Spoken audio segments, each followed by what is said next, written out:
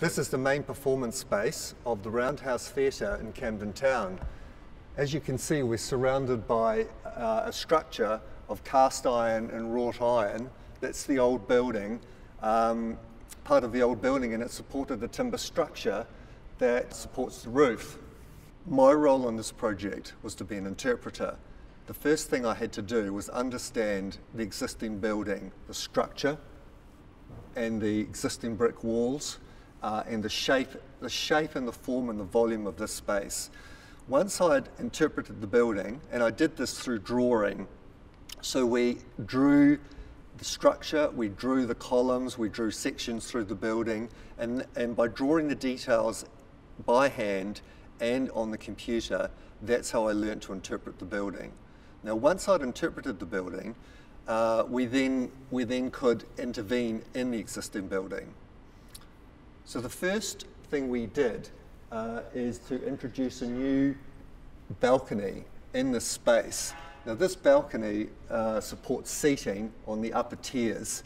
So when there's a performance in the main space, this is used to increase capacity of the volume or of the performance space. The second thing we did was to introduce the new ring beam structure that supports the tension wire grid. Now, both these interventions had to be discrete in this space and not interfere or cause discord with the existing structure. I think the success of the building is really the discrete nature of those interventions, so that, you know, the new balcony here and the tension wire grid, you really don't notice them, and the old building really kind of takes centre stage, doesn't it? Yeah, it comes to life. This Grade 2 star listed building comes to life, and you see the ironwork, the original ironwork, the brickwork and the woodwork.